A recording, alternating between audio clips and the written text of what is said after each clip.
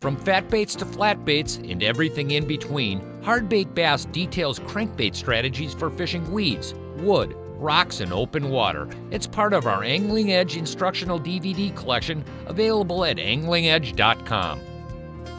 I should get this. This is the pass that the fish been running on pretty good. Got it. Oh, yes. Oh, feels so, how sweet it is, baby. How sweet it is. First fish of the morning, and I can tell you, just the way this rod feels, she's a good one. Definitely a big one. A light running. Oh boy, she a fatso too, boy. Wow. That is one heck of a smallmouth bass, isn't it? You know, most of us that are watching this show right now use, she's big, some type of electronics to help us find and catch more fish. Might be bass like this. It might be big walleyes. Might be stripers. You might be on a Great Lakes and be a salmon fisherman. And today, the technology is incredible.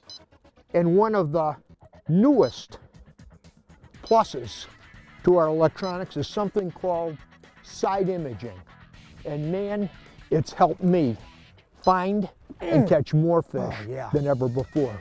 It's the real deal, and that's what I want to talk a little bit about today. Side imaging. Side imaging has changed the way I fish. My Humminbird 1197 unit looks both down and out to the sides of my boat and paints a clear picture of everything below and around the boat. Traditional sonar scans beneath the boat to provide critical depth, bottom content, and fish location information. Hummingbird's side imaging technology greatly expands this view, scanning the water up to 240 feet to each side of the boat, potentially adding up to 480 feet of lateral coverage. This allows me to quickly locate and accurately analyze structural elements like never before. It's really incredible. In a nutshell, side imaging scans 90 degrees left and right to cover the water around your boat, scanning the water from the surface to the bottom. It displays picture-like images on the screen.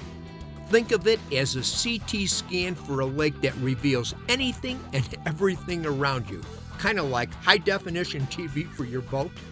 Right now I'm checking out a huge flat and marking key boulder areas with waypoints. To get the best image, you run the boat in a straight line at about 3 to 5 miles an hour, scanning 100 feet to the right side of the boat. Side imaging indicates the lay of the bottom terrain.